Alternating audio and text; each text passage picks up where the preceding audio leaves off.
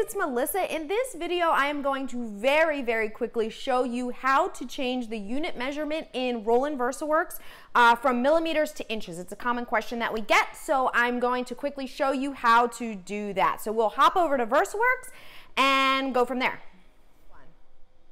All right, so we are in Versaworks, and as you can see, most of the time, if you haven't changed your preferences at all, your designs will come in and the dimensions will be here in millimeters, which makes it a little bit difficult if you're used to, you know, inches, or you're working in something that's like several feet long or whatever. So what you can do is you're just going to go up to the edit menu and click preferences, and then from here you have the option to change the unit. So you can change it to you can keep it on millimeters, change it to centimeters, and then you have inches there, and then you're just going to click OK, and same thing, OK, and that will adjust, and you can see it automatically adjusts. So now I can see that this design that I have selected right now from my queue is 12 inches wide by 48 inches wide, which is, you know, much easier for me to kind of conceptualize than when that is in millimeters. So that's it.